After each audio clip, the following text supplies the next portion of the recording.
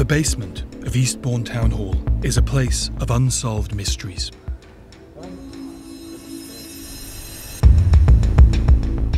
For decades, the remains of 300 unidentified bodies have been stored here. Then, in 2012, archaeologist Joe Seaman set out to discover who one of them was.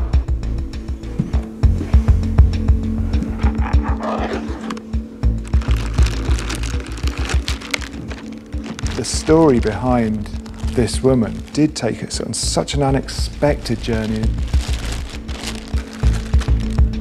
and one that I couldn't help getting emotionally caught up in. There were few clues to go on. Her remains had been found more than a century ago in the seemingly tranquil village of East Dean, near Beachy Head in Sussex.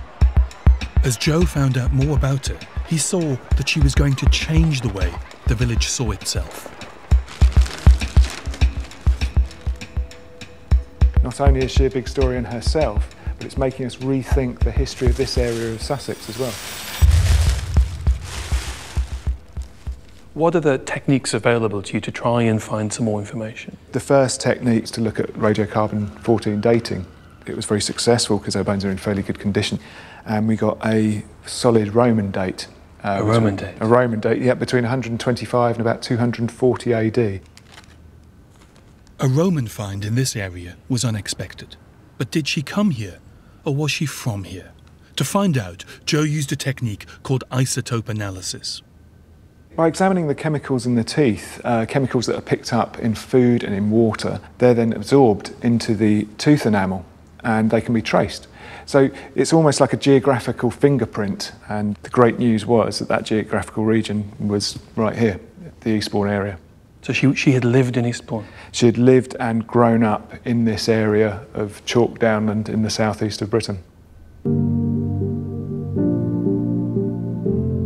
She became known as Beachy Head Woman. And Joe had one last trick up his sleeve to help identify her.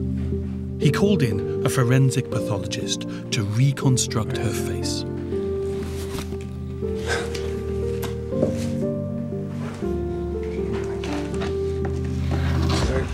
Here is. This is Beachy Head Woman, yes. The biggest surprise of them all was that it was clear that she was actually sub-Saharan African in origin. So she's a black Briton? Yes, yes. And as far as we know, the earliest black Briton. So she's the same as me? She's somebody who is both, but who spent their life in this country? Yeah, just 1700 years ago. Yeah. That's just incredible. It is.